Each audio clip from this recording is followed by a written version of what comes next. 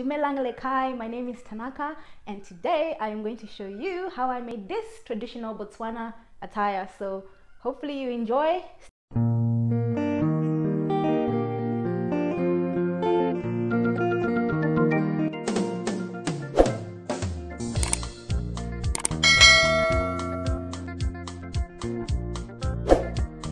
So I'm attempting to make this using this really nice fabric that I got. So this is the fabric and it looks really nice. So it's actually a replica of animal fur, because it's really like, it's suede, like feels like suede. I don't know what you call it, faux suede maybe, and it's the right shade, the right color, and I only got 1.5 meters because that's all they had, and I'm hoping it's enough. To start off, I'm using an old plastic bag and I'm just going to cut out my pattern for the skirt.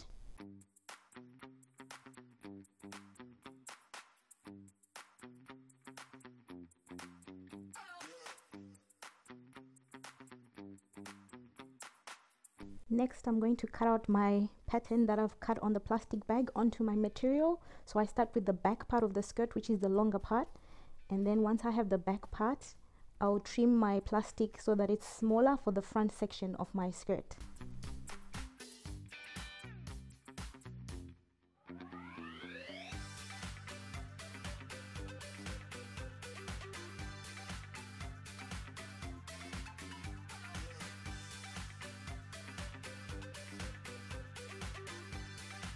Next, I'm using my singlet to cut out the top of my costume. And because this singlet is cotton, it stretches, and this fabric does not stretch. I'll have to use my actual measurements, which I've measured myself before I started, and it's on the little piece of paper. And so I'm going to use this measuring tape to mark out where my actual measurements should lie, and then I'll just cut it out and I'll start sewing.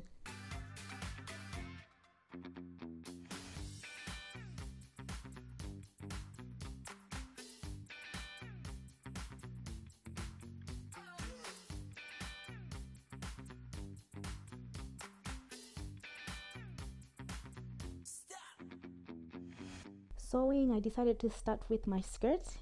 I have this cream or off-white bias trim or binding trim, and I watched a few videos on YouTube to see how I could attach this properly, because I've never really done this. As I mentioned to you, and as I always mention, I don't know how to sew professionally, and so all I did was just go around the edge of my front of the skirt, and then once I went around the whole skirt, I cut it out, and then I folded it, and then I did a second stitch on top of the bias binding, and it came out pretty good.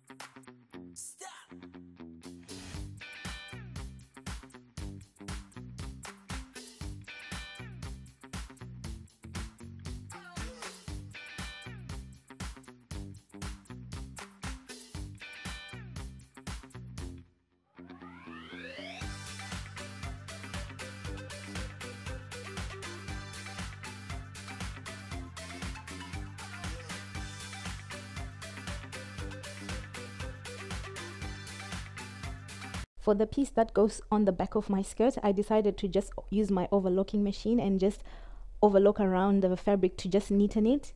And the only thread I had was this navy blue, dark blue looking thread. As I mentioned before, we are in lockdown in Sydney, and so I cannot go to the shops to buy normal colors that I need, thread, yarn, or anything else that I need.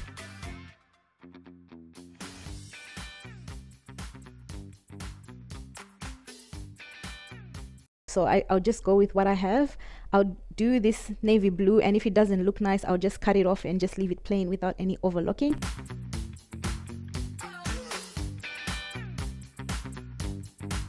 So now I'm just checking to see if everything is sitting well, and I'm using some pins to just secure the two pieces of fabric together. So on this side, I'm putting pins. That's where I'm going to stitch the two skirts together. And then the plan is on the other side, I'm going to put Velcro.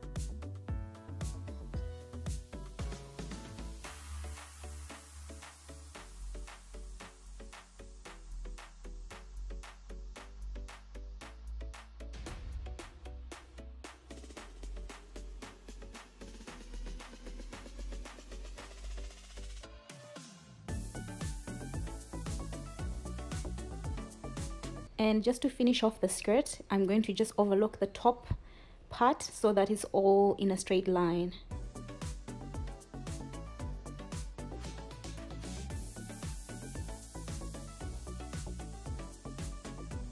And just like that, I'm finished with the skirt. So this was the easiest skirt I've ever had to make. Pretty nice, pretty simple, and I'm pretty happy with that.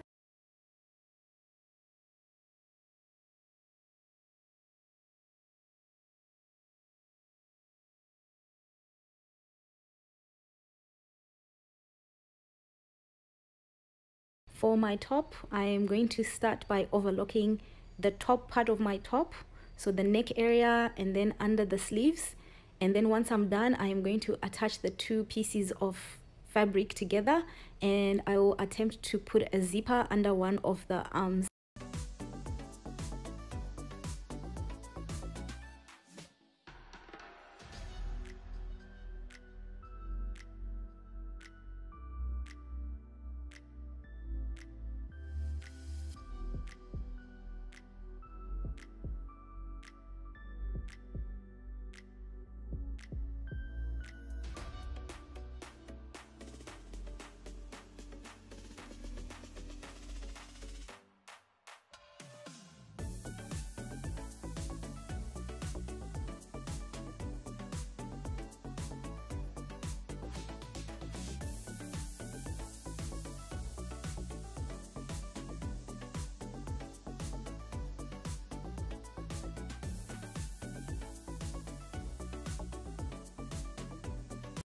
So this is me putting on the zipper, and I have this cream zip, and it's a really short zip, and it will fit the side of my sleeve, like under my arm perfectly well. And so what I do is I just use the same technique that I use for the binding. I just sew the zip on and then I fold it and then I do a stitch on top. It actually came out nicer than I thought.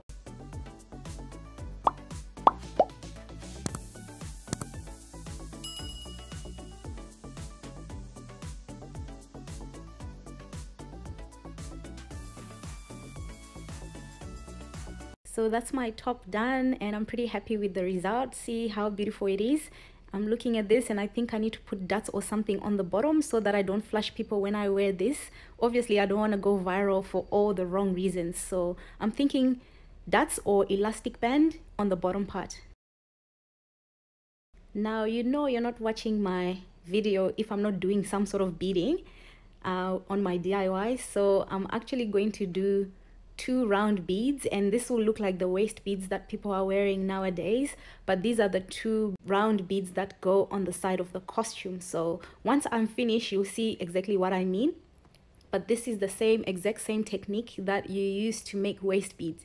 If you're really interested in seeing how to make waist beads, I'm also happy to show you how to do it in another video. So just watch how I make this. It's just straightforward loading beads onto this thread, and I'll make 2 of them.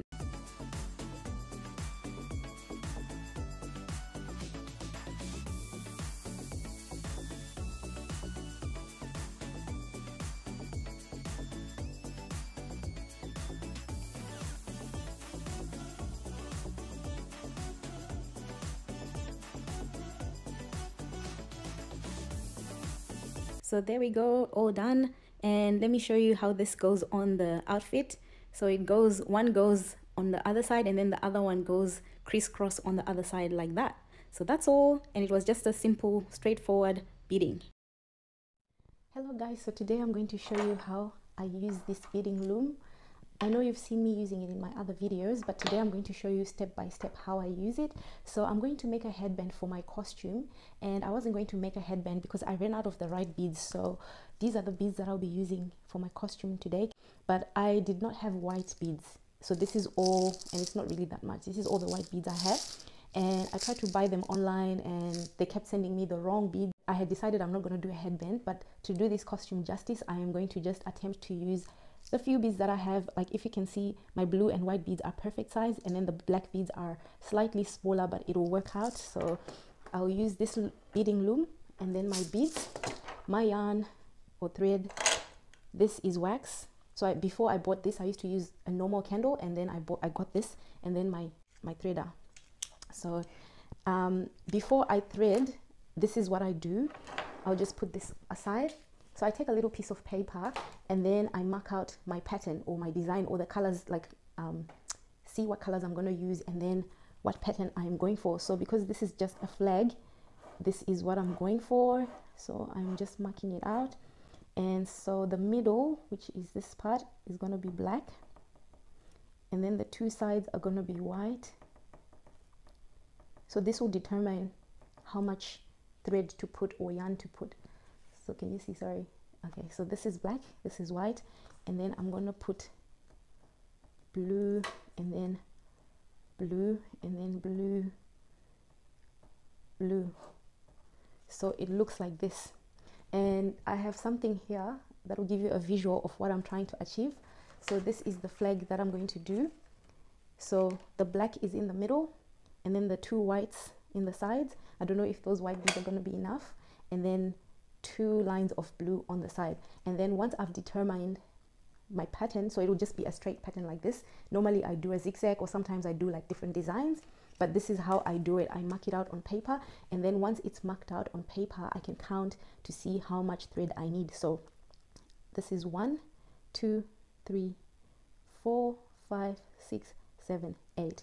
So it shows that I need to thread 8 yarn or thread on my beading loom. And so the next thing I do is measure my head, and I'm just going to go with a rough estimate because I don't have my tape measure with me here today. So what I can do actually is use the yarn to go around my head. So I'll turn this for a minute. Oh, my head is a mess, guys. So don't judge me. My hair is a mess, my face is a mess, like I just woke up. So what I'm going to do is I'm going to take this yarn or thread and I'm going to measure my head. And so this is how much I need, but I am going to put in extra. I'm going to leave like, oh, you can't even see, this much extra on both sides, like that. So that much extra on both sides, so that I have enough yarn. And when I thread my yarn, so this is how much I need, this is where I should cut. I can actually cut there, but I'm not going to cut there because I'm going to double my yarn like that. And so when I double it and when I thread it, this becomes 2. So instead of threading 8 yarn, I'm going to thread 4 yarn. So it will be doubled like that. Oh, let me turn it. So instead of threading 8 yarn, because I'm doubling it, it will be 4 yarn. So it will be like this one and this one will go around like that, and then this one and this one, and then this one and this one, and then that one and that one. So that is how you thread it. So you thread 4, whatever you measure for your head, you double it because it's going to be wound around here. That's the knot. So this double thread will come, this middle one will come around this one. So all I need is 4 thread. That will make 8 lines. Hope you understand, but if you just watch, you see what I mean. So I'm going to cut there.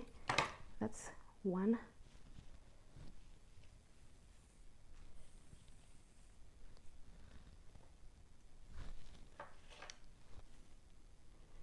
That's 2.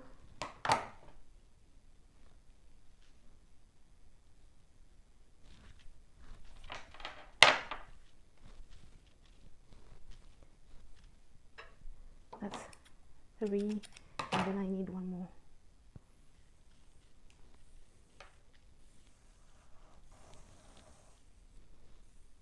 And then that's 4. So these are my 4 yarn, as you can see. 1, 2, 3, 4. So what I do is I look for this. I look for the center. It's quite hard because I'm zoomed in, so I keep forgetting. So that's the center, this one, and so this center part comes here. And before I put it in, I like, this is my personal thing, I prefer to put a small knot on it. That way I know it won't come out. So I just make a small knot like that, and then I just put it in, and I make sure all my 4 threads have gone in. So just like that. And then I take my beading loom, and which side am I going to put?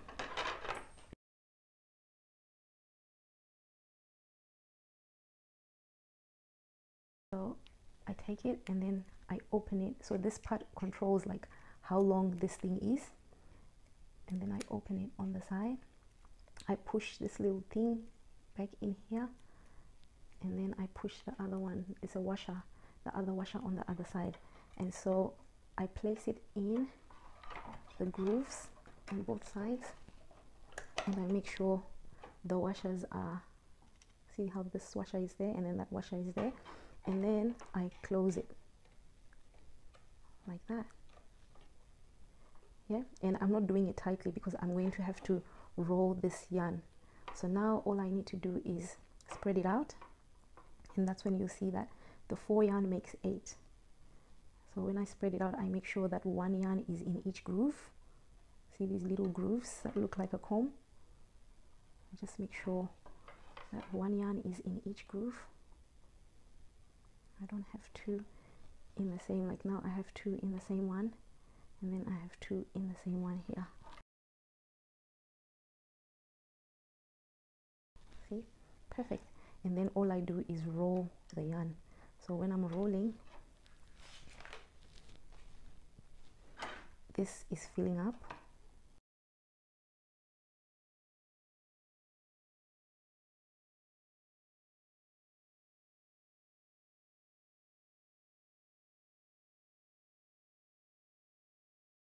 Anyway, we're back to our original, and then once that's done, I'm running out of thread on this side. I am going to secure on this side.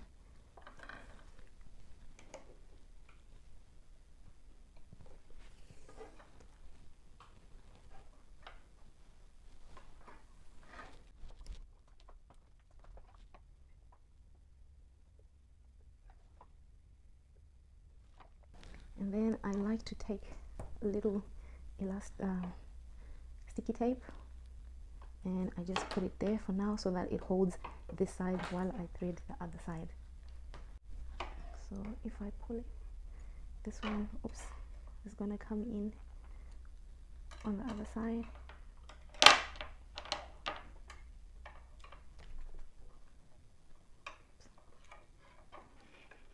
It's not that hard, guys. It's just that I've got this tripod thing in front of my face, and then I just put it the same way I did, and then I secure it.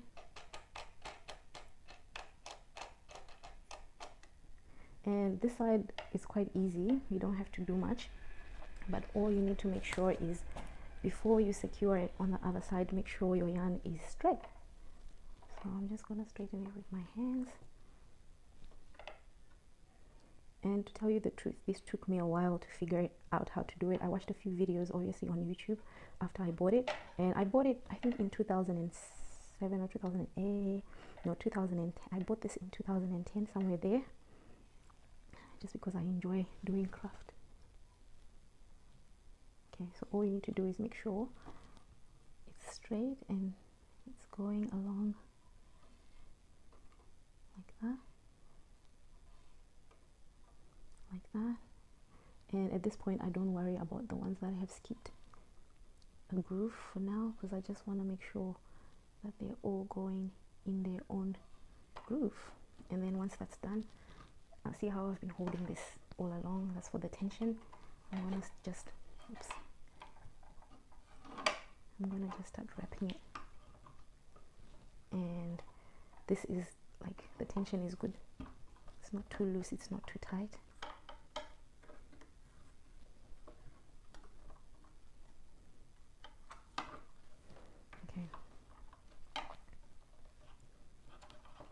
And so there's many ways of doing this, but this is how I do it.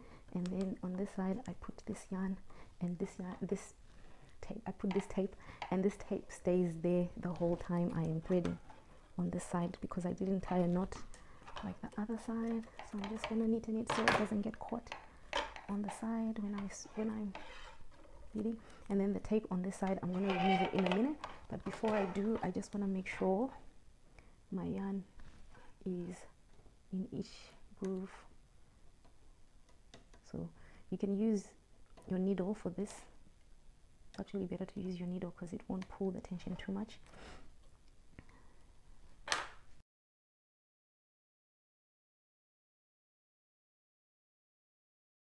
Now I am going to remove this tape on this side because I don't need it.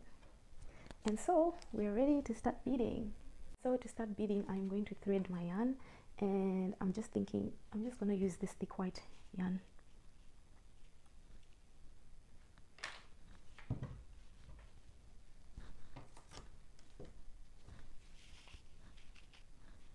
And just try and not make it too long, otherwise it'll get tangled and it's not even worth it making it too long. It gets tangled.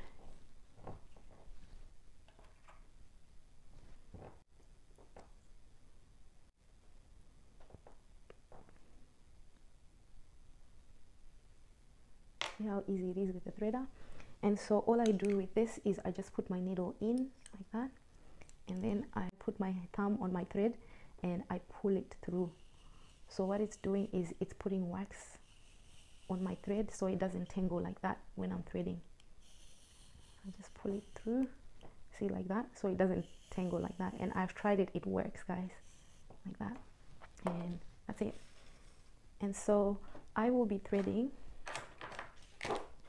and so I will be threading from this side going this way, because this is where my extra thread is. So I'll be rolling my thread that way. And to start my threading, I normally just tie a knot. So I put it in like that, and I just tie a knot like that.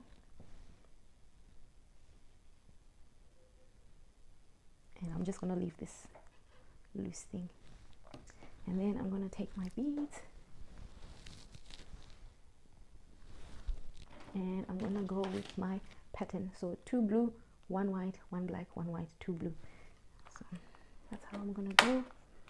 This is quite simple. 2 blue, 1 white, 1 black, 1 white, oops, and then 2 blue. And I'll just say, so this is the pattern that is going to come out as. I'll just say, like, if you put the wrong number of thread when you do your first one, that's when you will see. So this one I've already showed you before. This goes under, and then I make sure my beads go through this thread, which I ended up making big for some reason. When you make it too long, it tangles. So it goes under, so you can see how it's under. And then I'm gonna do it like this so you can see. You put the beads through like that, so each bead goes in through each of the groove. So the first one is the one that shows you if you've put too much. So see how it's perfect? And then now my needle goes through the middle.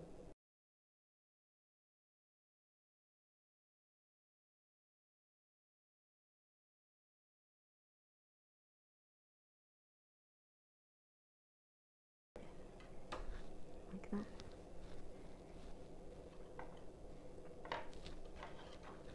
And so we're going to continue. 2 blue. I'm going to just take 4 so that I don't open it again. I'm going to hold these 2.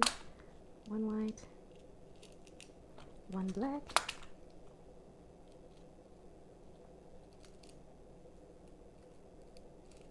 1 white again, and then the 2 blues like that. And it's the same under. I pull it and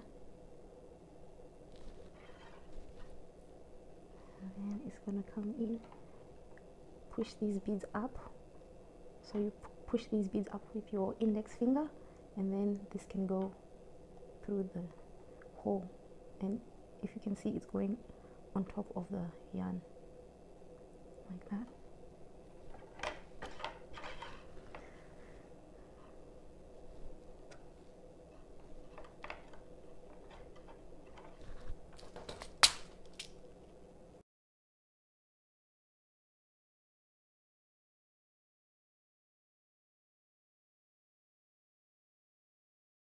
So just so I can be quick, I went to get these cupcake containers, and I find that when I use these cupcake containers, I can just put my beads in here and it makes the project faster. I'm gonna pour my beads in. Oh, can you see? Pouring my beads in here.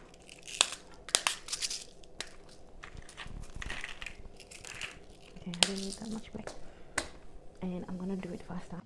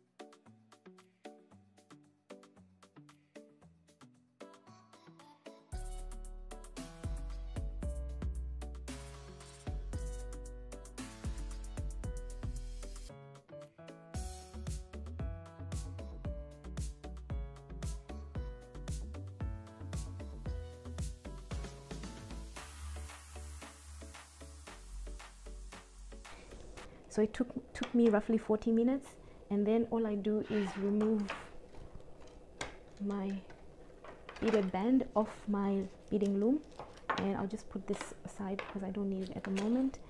So this is what I have, and as you can see, I tried to add some blue at the ends because this was too short. This is where my white beads finished, so this is the only white beads I had.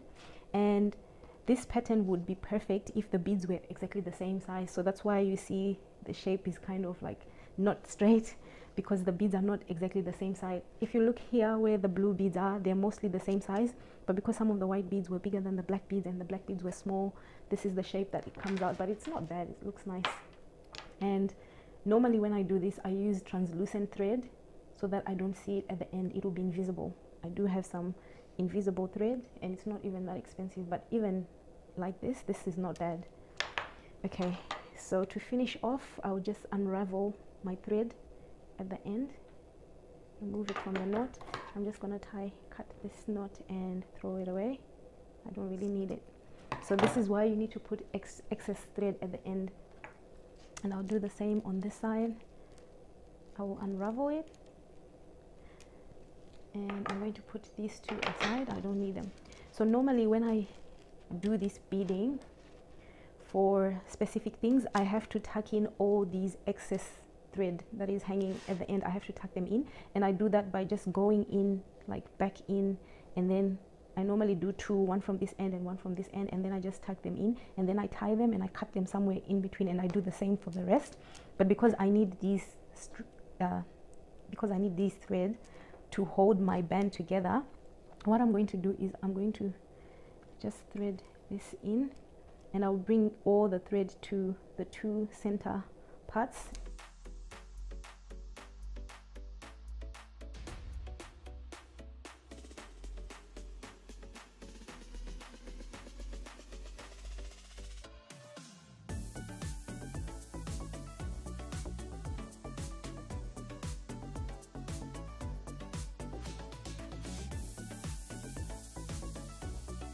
I'm going to use my tape to just hold that in place.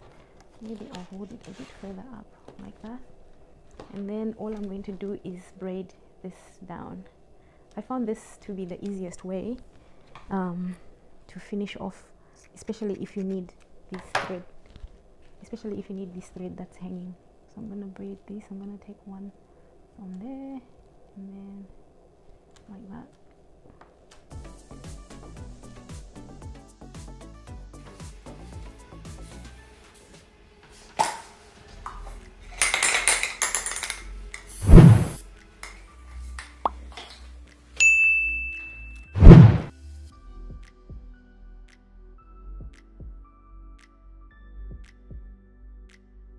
And that looks long enough, so all I'm going to do is tie a knot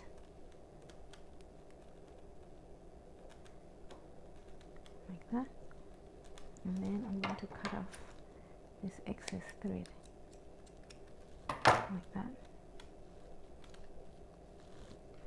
And then I'll do, so this is what it looks like, and then I'll do the same. Oh, this is what my band looks like when it's finished. Both sides are done and the ends are like that, so I can tie them together. So the final thing I'm going to make, it's an ankle shaker, and you normally need to have two of them, and I won't go into detail, but because of lockdown I can't make two. I don't have enough shells, so I'm just going to make one. It's better to have one than none. So all I'm doing is cutting this fabric, which is cream, and I measured my ankle, so I'm using the length of my ankle, so around the perimeter of my ankle, to just cut this fabric. And then all I'll do is sew around the fabric and then put it inside out, and then I'll stitch on my shells, and it just makes sense when you're watching it than when I'm trying to explain. So just watch what I'm doing. Hope you enjoy.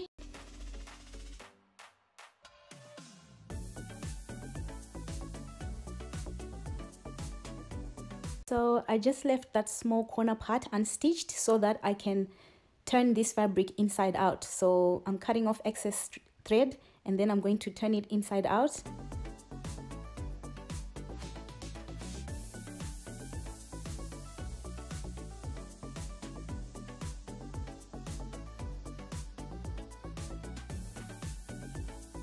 And then I'm just measuring to see if this will fit on my ankle, and I'm also trying it on, and it's perfect. The next thing I'm going to do is put little Velcro dots on the side. So I'm going to sew around this whole thing and also close that part which was open. And while I do that, I'm going to put these little Velcro dots. That's what's going to hold my ankle shaker together.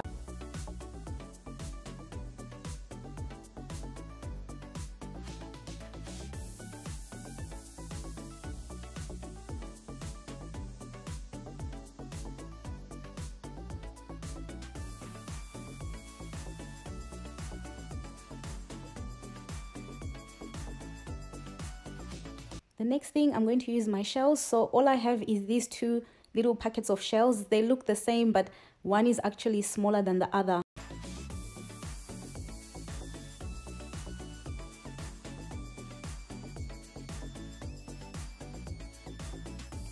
Finally, I'm just sewing the shells onto my fabric, and all I'm doing is just sewing one at a time, and I'm putting a gap of about 1/2 centimeter in between each shell. And I'll just keep sewing till I get to the other side, and then I'll do the row under, and then I'll do a third row. So I'm doing 3 rows, and the design that I went with, I'll just put it here. So this is how I put the first row, and then the second row came in like that, and then the last row, and you can see from my design that there was a bit of overlap with the shells.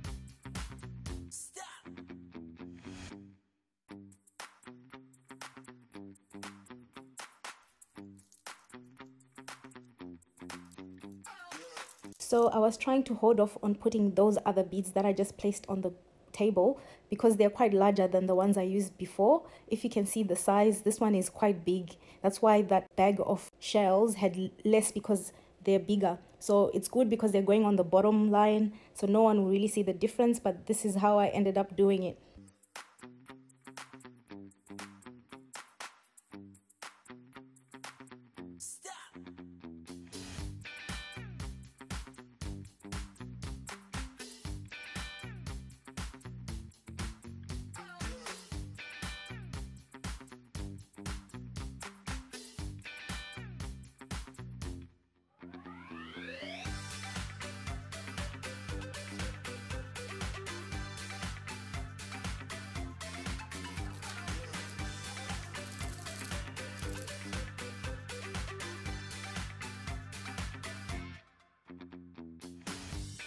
So this is my final look. This is my traditional Botswana attire. I ended up putting elastic under my top because obviously, as I mentioned, I didn't want to flash anyone with any things popping out. Here's my attempt to Botswana dancing.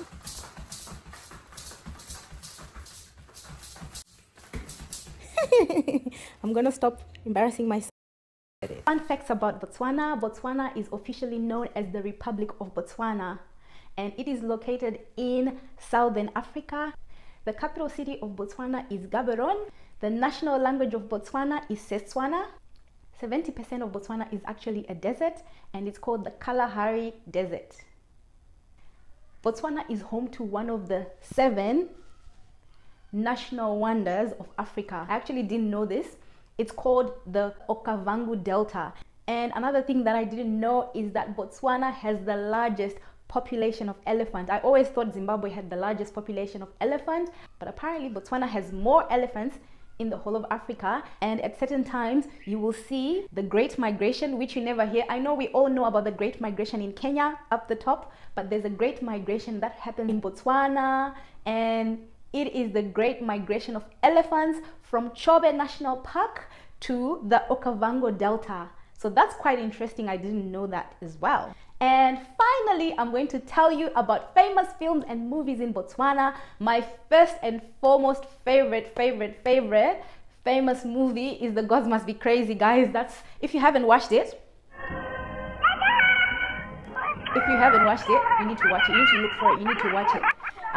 But if you do look for it, go to a library. Don't go on YouTube, because the clips on YouTube don't do it justice. So try and look for The Gods Must Be Crazy Part 1 and Part 2. And the second and most important film was The Number One Lady Detective. The Number One Lady Detective, featuring Jill Scott. You need to watch it. It was amazing. It's actually quite good, and I actually enjoyed watching some of the series on TV. Ma, what's what? We have a client.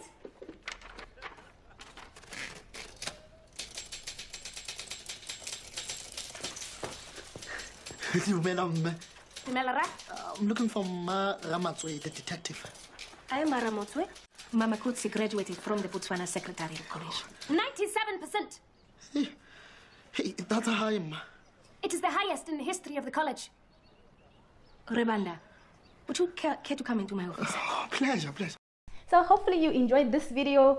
If you do, just put some comments. If you're from Botswana, let me know how you rate my costume. Obviously, I didn't do the shweshwe. I wanted to do something traditional, and this is what I went for. It actually came out well. I put a zip. I'm not really good at sewing, but I put a zipper, and it actually looks nice. Like I could actually walk out like this. And guess, you won't guess. You will never guess this right. Guess which country is coming next. If you do guess right, I don't know what I'm gonna do, but you will never guess this right. Guess which country is coming next. See?